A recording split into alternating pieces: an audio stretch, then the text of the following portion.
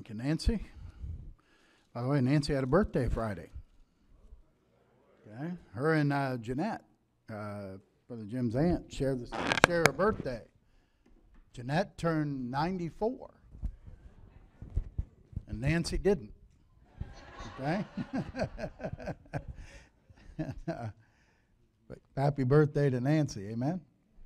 Appreciate her playing the piano for us today, and continue to keep little Micah and Brett and Lisa in your prayers, and pray he's progressing nicely. Just pray he'll continue to do so and be able to come home from the hospital soon. All right. Luke 15 for our scripture tonight. Luke chapter 15. We are going to read verses 11 through 24 for our scripture reading, verses 11 through 24. And I'll begin on verse 11, then you join me on 12, then I'll read 13. We'll alternate like that until we end together on verse 24 of Luke chapter 15. All right? As our custom is, let's stand together to read the scripture. All of us standing to read God's word. And verse 11, and he said, a certain man had 2 sons, and the younger of them said to his father, Father, give me the portion of goods that falleth to me. And he divided unto them his living. And not many days after, the younger son gathered all together, and took his journey into a far country, and there wasted his substance with riotous living. And when he had spent all, there arose a mighty famine in the land, and he began to be in want. And he went and joined himself to a citizen of that country, and he sent him into his fields to feed swine. And he would fain have filled his belly with the husks that the swine did eat, and no man gave unto him. And when he came to himself, he said, How many hired servants of my father's have bread enough and to spare, and I perish with hunger? I will arise and go to my father, and will say unto him, Father, I have sinned against heaven and before thee, and am no more worthy to be called thy son. Make me as one of thy hired servants. And he arose and came to his father. But when he was yet a great way off, his father saw him, and had compassion, and ran, and fell on his neck, and kissed him. And the son said unto him, Father, I have sinned against heaven and in thy sight, and am no more worthy to be called thy son. But the father said to his servants, Bring forth the best robe, and put it on him, and put a ring on his hand, and shoes on his feet. And bring hither the fatted calf, and kill it, and let us eat and be merry. For this my son was dead, and is alive again. He was lost, and is found. And they began to be merry. And let's pray together. If someone would get me a cold water, that'd be a blessing. Thank you. Father, we bow before you in prayer. And Lord, we thank you for the wonderful time we've had already together here this evening, for the wonderful songs we enjoy singing, and Lord, for the wonderful testimony and the witness here that Brother D'Angelo has given to us. Thank you, Lord, for what you are doing in our midst and in his life. And Lord, we're asking you to meet with us now as we open up your word. Thank you for the Bible. Thank you, Lord, for giving us your words. We don't believe it's the words of men or the words of a man. We believe it to be the words of God. And I pray you would help us to glean tonight from this passage in Luke 15 what you would have us to learn. So open our understanding and give us all ears to hear what you would say to your church this evening. It's in Jesus' name we ask it. Amen. All right, you may be seated.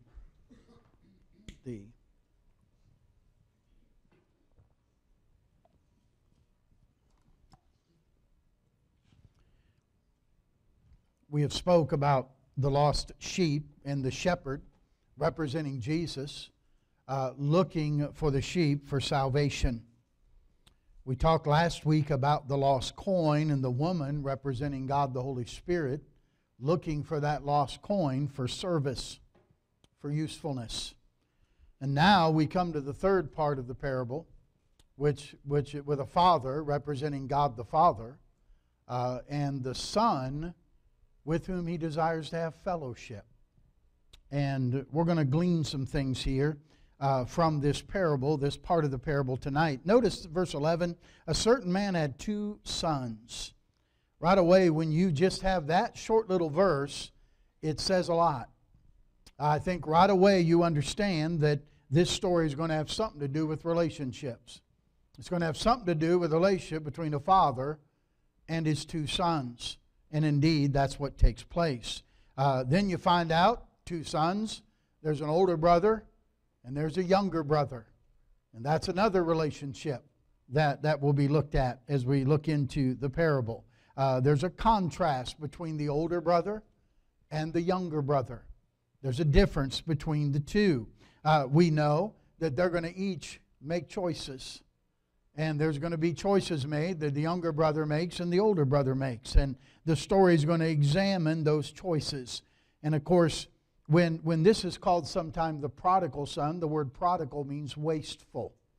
Because he took the inheritance and he wasted it. Okay, that's why he's called the prodigal son. But let's glean some principles. Let's glean some truths from this passage here this evening. Number one, I want you to notice the selfishness of the son. The selfishness of the son. Notice verse 12. The younger of them said to his father, Father, what's the next 2 words, church? What are they? Give me the portion of goods that falleth to me. And then the father divided unto him his living. Give me. In fact, I come to understand that probably most of this young man's life, if not all of his life, was all about me. All about what I want. All about what I want to do. And imagine how you'd feel if you were a father. And how many fathers in the room tonight? See your hand. Quite a few. How'd you feel if your son sat down with you and said something like this? Well, Dad, you've done pretty well for yourself over the years. You worked hard, you saved your money, you invested wisely, and in addition to the house and maybe the land you have, I know you've got some stocks and bonds, and I know you got an IRA, and you've kind of got some cash value in the life insurance, and I think you've done pretty well. I think you're worth maybe $300,000, $400,000. And I want my inheritance now. I want you to do whatever you got to do to liquidate some things so that I'm not waiting till you die. I want my money now. I watched that commercial from J.D. Wentworth, and I want my money and I want it now. And you wouldn't. I wonder how you'd feel if you were Dad. Think about that. In other words, it's saying, I really don't care about you. I really don't care about your life. All I want is your stuff. All I want is the money. All I want is the things that I value what you can give me more than I value you. That's what the son was saying. He loved his dad's money more than he loved his dad. His father was just a checkbook to him, a bank account, a list of assets. I just want to get as much out of Dad as I can, is all he was thinking about. Give me. He didn't care much for Father's love and for his fellowship because it doesn't have any cash value. Pride. It's all about him. Everything he looked at in his life that he saw around his home and in his dad and in his brother and anyone else, he looked at it through the lenses of how does this affect me? What's in it for me? He didn't care about others. He didn't care about his dad. He didn't care about his brother. He didn't care about the farm. He didn't care about anything. He just cared about himself. Very self-centered. Very proud. Pride goes before destruction and a haughty spirit before a fall. The truth of the matter is, if we're not careful, we get caught up in that as well. We begin to look at things in life all by how it affects us. And yet Ephesians tells us we're to live our lives for the praise of His glory. We're to live our lives to bring glory to God. In fact, 1 Corinthians 10:31, whether therefore we eat or drink or whatsoever you do, Do all to the glory of God. Do all of it to make God look good. And how often do we do things to make sure that we look good? Because it's about us instead of being about God. And as soon as something bad happens or something that we think is bad or we don't like, God, what are you doing this to me for? We get so selfish because it's not about God. It's about us. I wonder how many of us are, we go after God for what we get out of God instead of God Himself.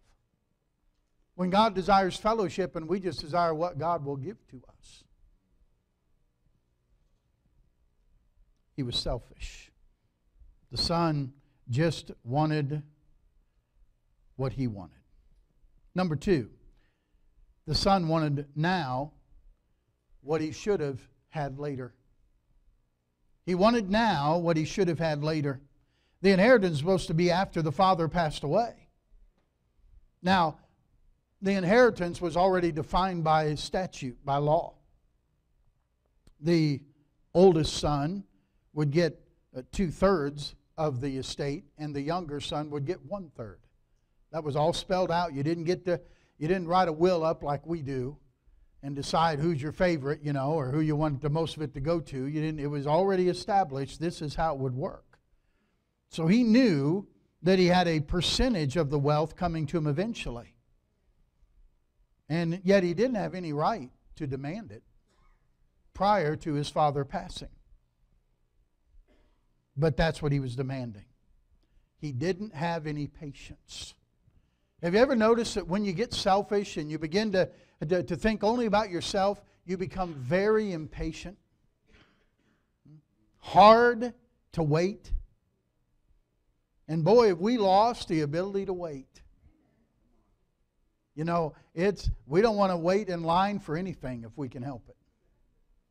If there's how many have had the experience of being in some kind of a traffic jam on the freeway, and it seems like that if you're in the right lane, the left lane's the one that's moving. And so you decide, I'm going to get over in that left lane and get going. And as soon as you get over there, what happens?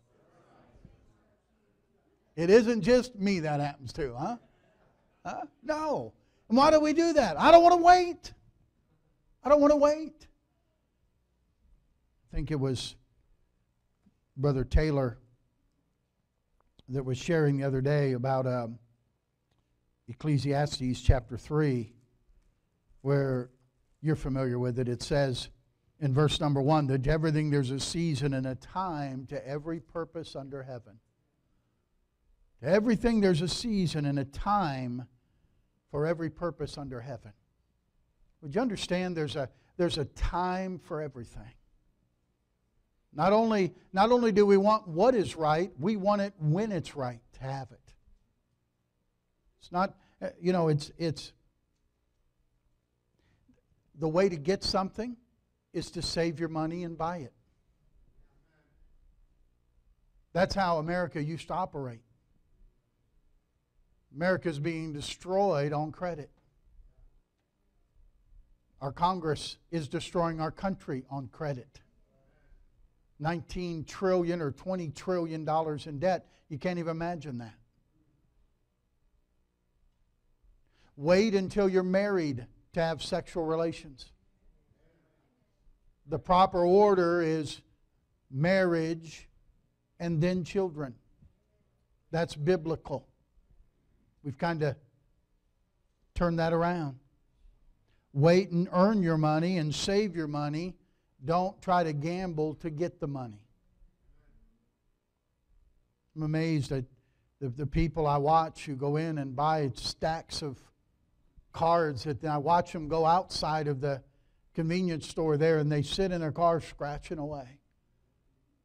And if they win, they go in and get the money and buy more cards. Then they lose the money they got. Wait for God to give you what you need in His time. In His time. God not only knows what we need, He knows when we need it. And one thing you learn when You learn that God doesn't, we are all about time. How much time do I have to do this? What time do I got to be at work? What time do I get out of work?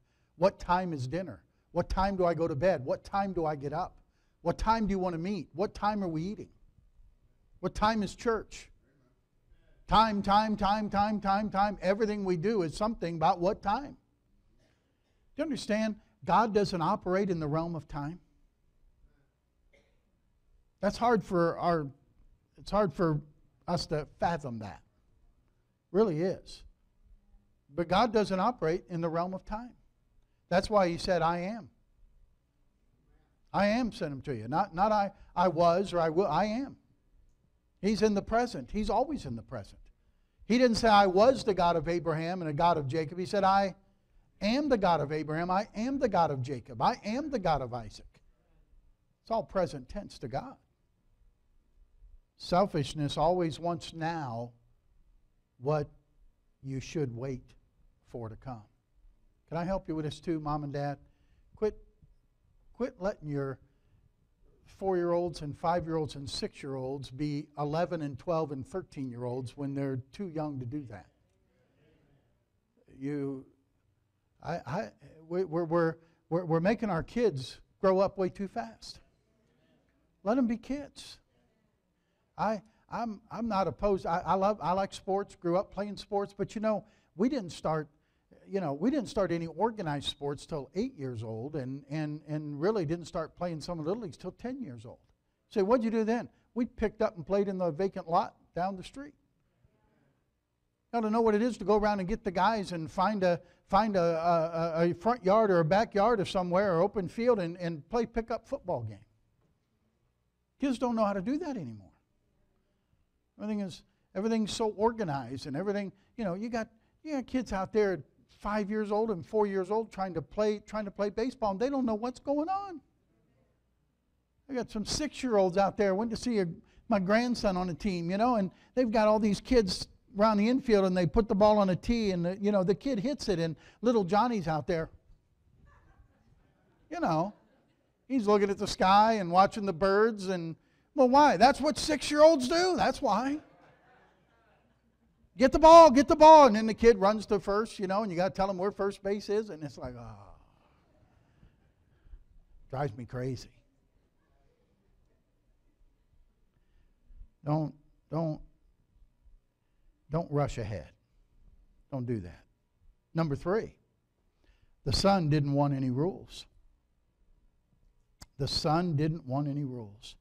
So how do you know that, Pastor? Well, I'm kind of gathering that from when he gathered all together in verse 13. He took his journey and he went into, notice, a far country. And then he wasted his substance with what? Riotous living.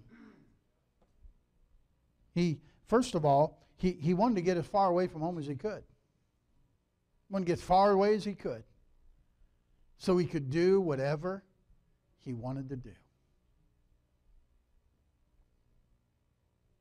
He wanted to surround himself with the people his mom and dad would never let him be around when he was home. That's the people I want to hang around with.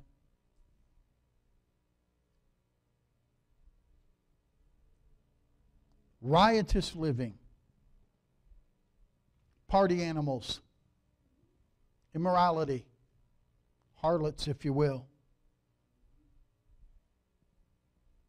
And he's just going to have the time of his life. I want to do all those things that my parents would never let me do. I'm going to have fun. I'm going to live it up. I'm going to enjoy all these things the world says it can offer. You found out there's a high price to pay for low living. He's going to find it out the hard way. He thought, I don't want any rules. I don't want these boundaries.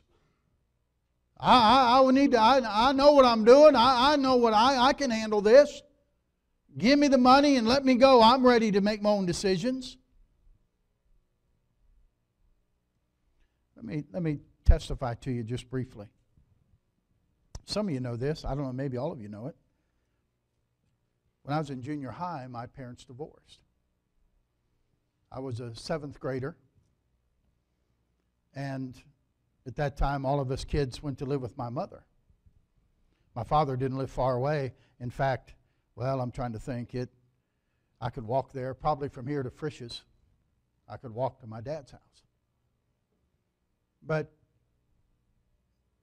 my mom had no rules. I was 7th grade. I was 12 years old. And I could stay out as late as I wanted. I could go anywhere I wanted. I never had to say where I was going, what I was doing. I could just go. I had my brother 2 years older than I had 2 older sisters. There were times they didn't even come home. Nobody said a word. You know, one night I remember sitting out down the road from I got done at a friend's house at a party, and I was just walking out there beside the school. I remember it. It was after midnight, or right around midnight, and I got to thinking something, Brother Don. I got to thinking, nobody knows where I am, and nobody cares. Nobody cares where I am right now. It doesn't matter if I go home or don't go home. You know what? I didn't like it. I got thinking, you know, I have a life here that a lot of kids say they wish they had. Oh man, I wish I had parents you didn't do anything you want. No, you don't. Because you realize that nobody cares about me. You know what happens, kids, when your mom and dad say you're going to be home at this time? Or who you going with? Who's going to be there? You going anywhere else besides there? And they ask all those questions. You know why they do that? Because somebody cares about you. They care about what happens to you. They're trying to tell you that they love you. I was the first child who voluntarily, I left my mom and I went and lived with my dad. Why did I live with my dad? Because my dad said, where are you going? No, you're not going to go there. Oh, you're going to go over here? You go to Brad's house? Okay. You go there, you'll be home at this time. And you know what? I liked it. Somebody cared about me. He thought he didn't want any rules. You know what you found out? You know what he found out? That when he got outside the boundaries that Dad laid down for him, it was only bondage. Only things that put him in bondage. People think, I don't want those rules, or I don't like that church. They tell you how to live. They tell you what to do. They put these boundaries on you. No, those boundaries are because we love you. Those boundaries are because God loves us. And it's not that we're going to, listen, there's things out there that can hurt us. Years ago, when we lived out west in Arizona, we had a little dog. I don't even know what, you know what I'm talking about? Over on Maryland Avenue, and behind us lived somebody with 2 pit bulls.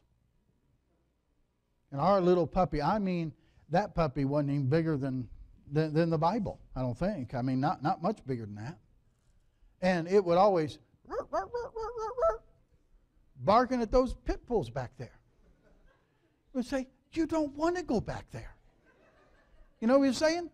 I want my freedom. Don't put me in boundaries. Let me out. I want my freedom. You have to understand dog to get that. You understand? One of them talking dogs, you know. One day we heard the commotion, and he had finally dug under that fence enough to get through. We went out there and looked over that fence, and they were throwing that dog around like it was a rag doll. Got the attention of the people who lived there. They came out and got him, and I mean, he was just barely hanging on, in shock, really. So he learned, and he lived, by the way, but he learned a valuable lesson, didn't he? Learned the hard way.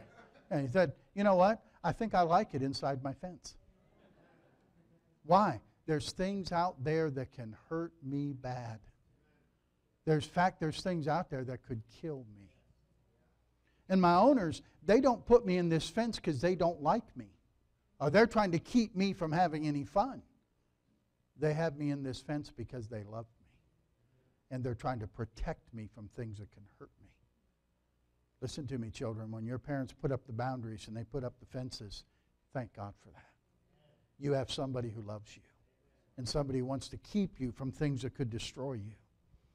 So the son just didn't want any rules or regulations in his life. Number 4, the son only had fun for a season. Oh, he lived it up for a while. The Bible says he wasted his substance with riotous living. I'm sure he had a good time as long as the money lasted. But not only did the money not last, but the economy went bad. First of all, he spent all. He spent it all. He had no discipline at all. Didn't know how to handle his money. Thought he could, but he spent everything. Life was just one big party. He was eating and drinking and having merry, and first his money ran out, and then guess what? All his friends ran out too. All of a sudden, nobody was around because he didn't have any money. You know, the great thing about not having money is you know who your friends are. When you have a lot of money, you don't know if your friends like your money or they like you. But when you don't have anything, you know they must like you for you. And he ended up with nobody. And the economy went south, and it was a bad, bad time. The gravy train ran out of gravy. So he had to look for a job. He had to go to work.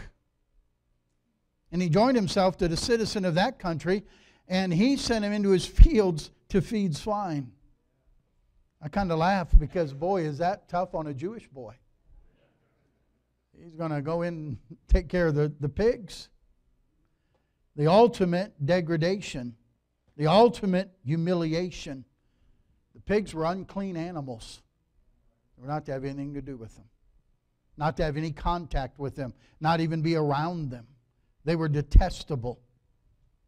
But not only that, he was not only with the pigs and the waiter in the swine restaurant, so to speak, but boy, I tell you what he did. It got to where he almost was ready to get down on his hands and knees and stick his face in the trough and eat with the pigs.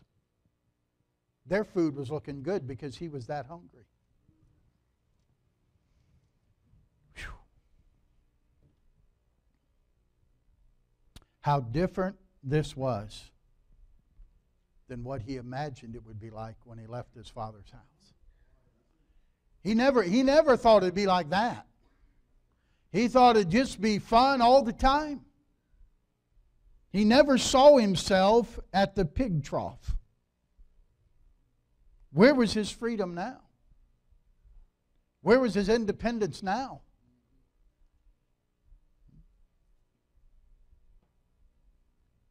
But it was through that.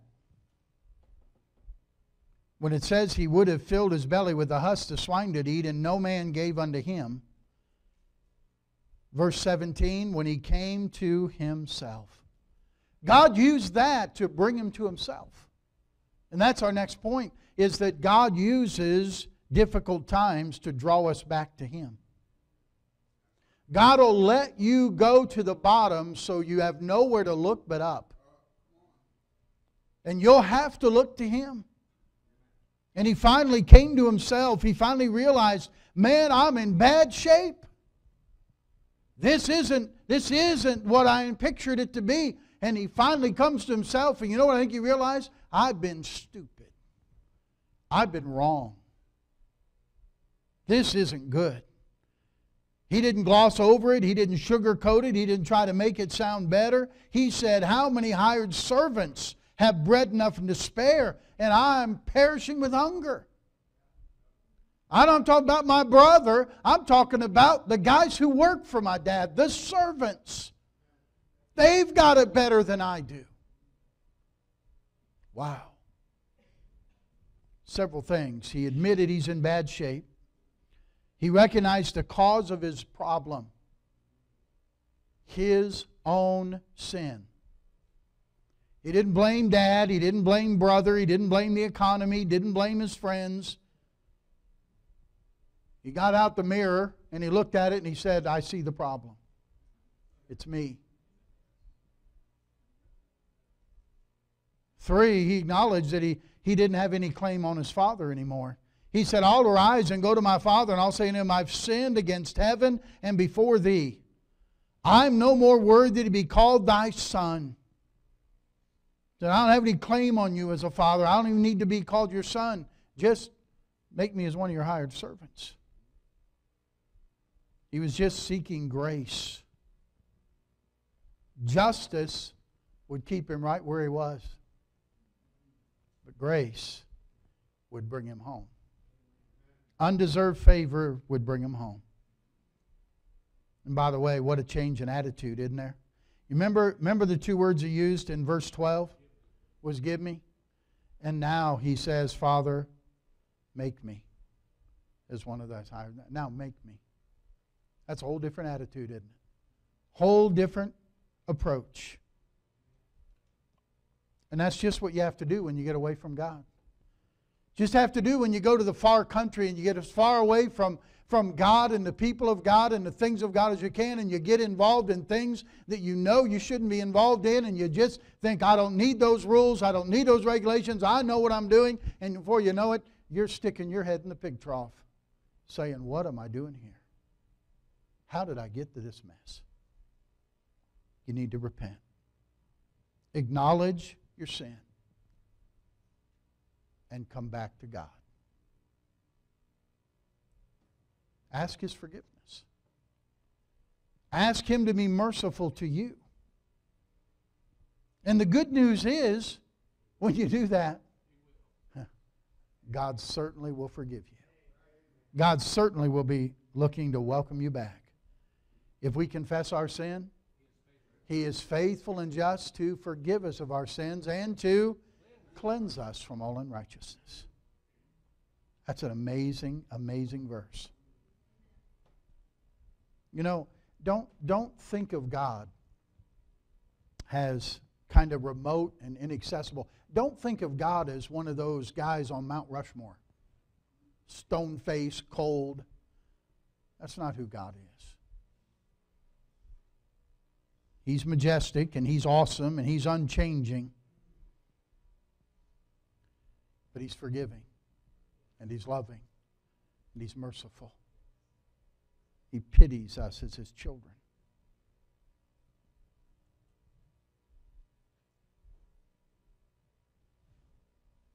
When we repent, He's overjoyed. Every time with the sheep, with the coin, and then with the son, when they come back, when they're found, when they're covered, there's rejoicing. God rejoices when one sinner repents. And He rejoices just as much when a prodigal son comes back as He did when a lost one was saved.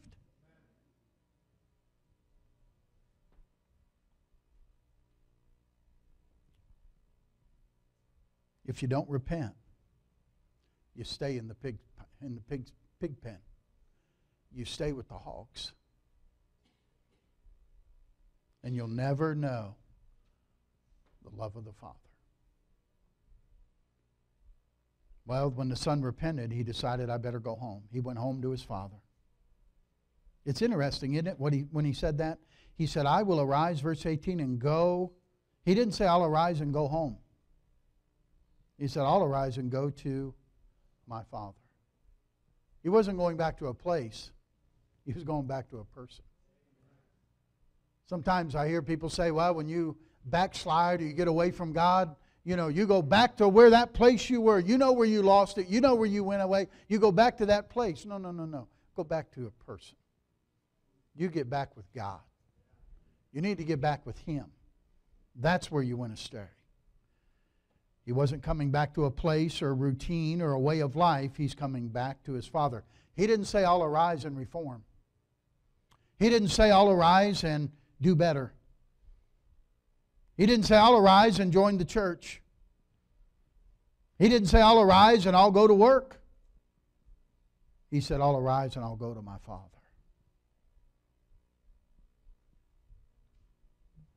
Don't just settle. When you've been away from God, when you've been out in the far country, don't you settle for I'll do better. Don't you settle for I'll go back to church. Don't you settle for I'll get around the right people. Don't you settle for anything less than I'll go back to my Father. I'm going to go back to God. I want to be close to Him. I want my relationship with Him. That's what you're missing. That's what He desires. I'm going to go to God and never stop.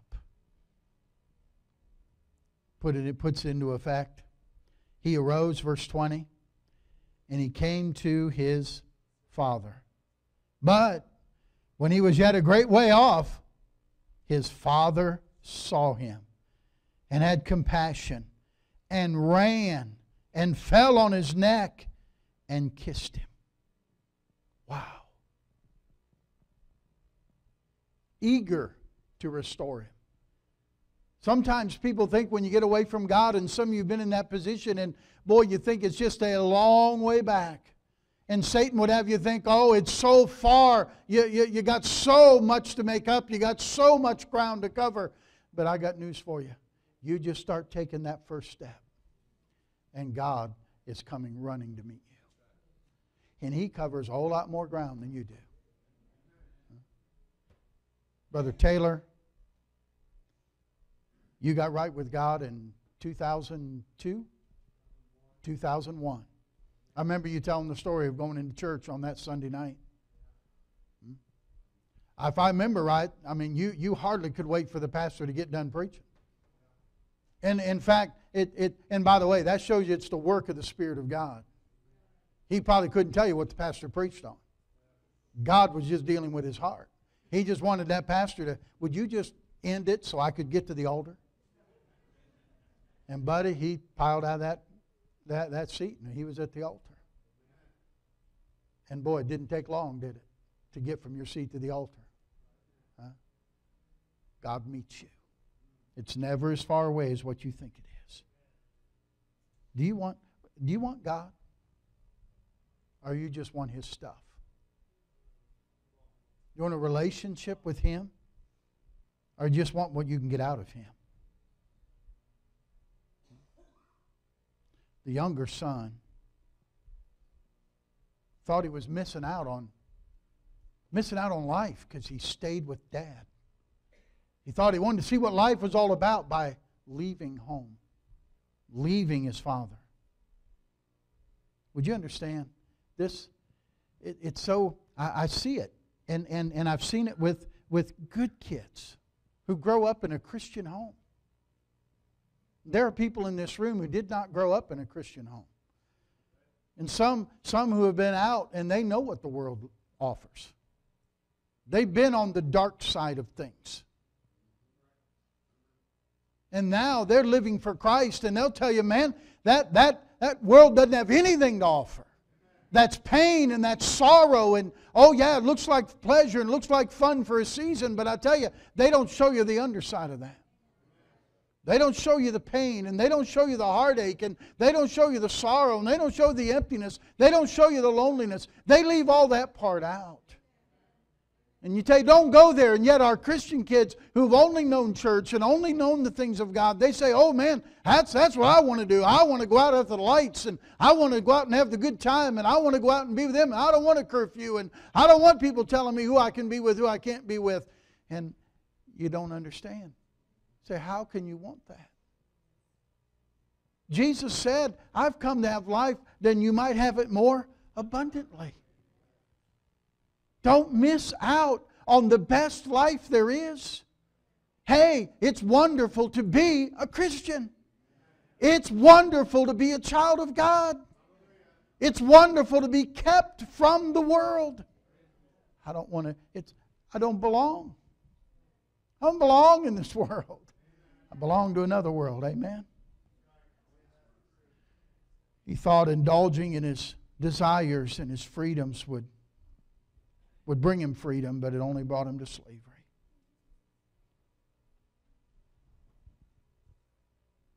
I talked Friday night to the RU group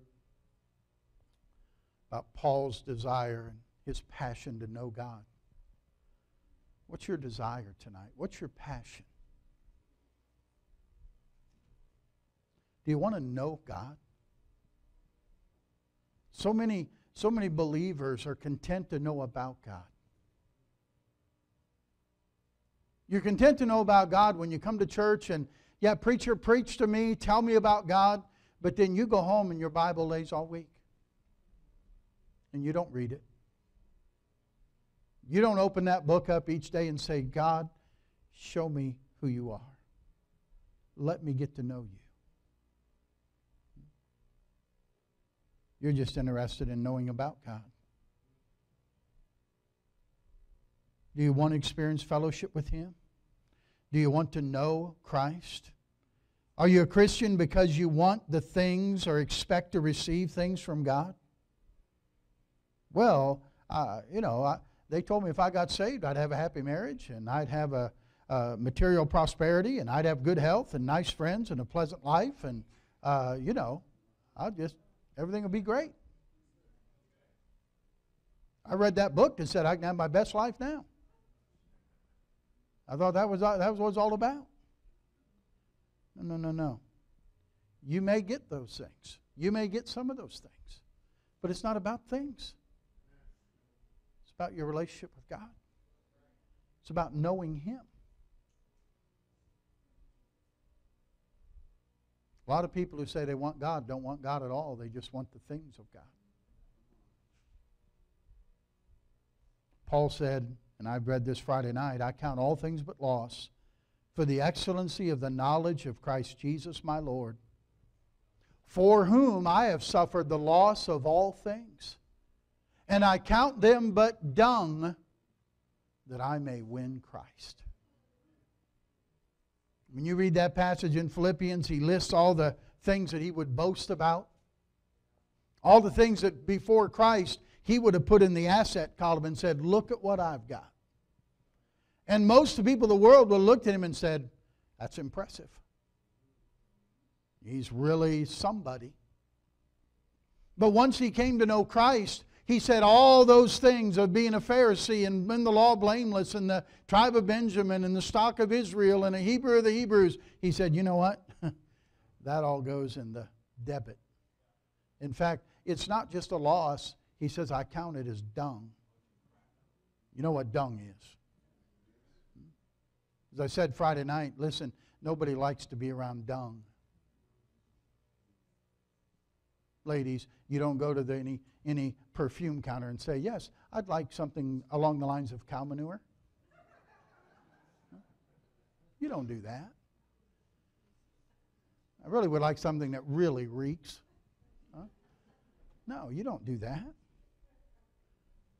We like to distance ourselves from that, do we not?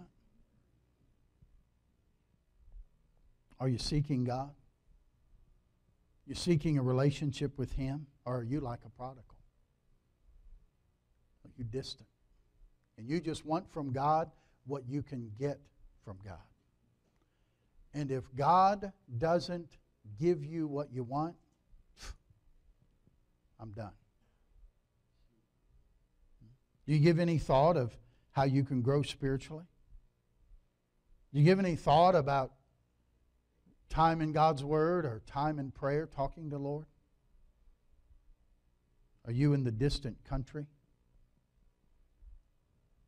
Distant because you want His gifts, you want what He gives you, but you really don't want Him. You'd rather stay at a distance. Are you the prodigal? Giving God lip service, but keeping Him at a distance? Seeking His benefits, but not wanting a relationship? The good news is, you can repent.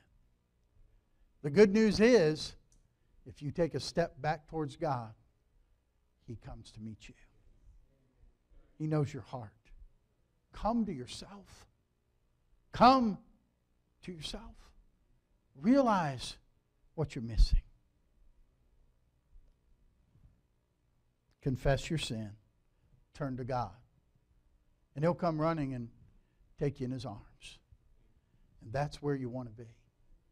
You want to be. That's the prodigal who came home. We could take time, and we won't take time tonight. There's really another prodigal here who was at home, and that was the older brother. He was home, but he too wasn't in the right relationship with his father. And that's another story. Well, maybe we'll have to do that another Sunday night and talk about the older brother. But this is the prodigal. Hey, are you a prodigal tonight? Will you come back home? Will you come to the Father and let Him receive you? I pray you will. Father, take the truth now this evening. Thank you, Lord, for putting this parable in the Scripture. It has encouraged us. It has helped us. It has helped many prodigals through the years to come back home, to come back to the Father. Thank you, Lord, for your heart. Thank you for the great love that you have to us, the great desire to have a relationship with us. I'm fearful, Lord, that many of us are often guilty of only wanting something from you and not just wanting you. And I pray you'd help us, forgive us, cleanse us, give us a passion for you. We just want to be with you. Our heads are bowed, our eyes are closed. I'll finish praying in just a moment. I wonder tonight how many would say, Pastor, I'm the prodigal. I'm the one who's away from God. I need to come back to my Father tonight. He's spoken to my heart.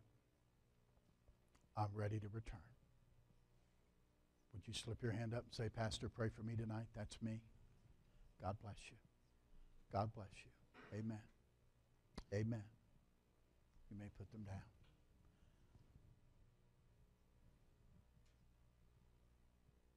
In a moment I'll pray and we'll have our invitation. God has spoken to your heart. Come on back. It starts right at the altar. On your face before God, asking Him to forgive you. He'll receive you again. He'll kill the fatted calf. There'll be rejoicing. And there's rejoicing in your heart. Because there's no happier place to be than in fellowship with God. Heavenly Father, thank you for speaking to hearts tonight. I pray your will will be done in each heart and life. And I pray, Lord, that these who are coming back tonight to you, Lord, you would give them the joy of forgiveness, the joy of being loved by their Heavenly Father, the peace that passes all understanding. And Lord, help those in this room tonight who are not there, but they know someone who is. They know a prodigal. May they encourage them with some of the truths we've gone over tonight. And Lord, I pray you'd use it in the lives of others who are away from you this evening. Have your way in this invitation now in every heart and life, and I'll thank you for it. With your heads bowed, you stand to your feet. As you stand to your feet, our pianist will play. As she plays the invitation hymn, God has spoken to your heart. Please respond to Him tonight, would you please?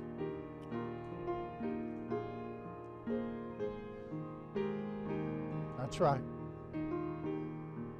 That's right. It's not as far as you think it is.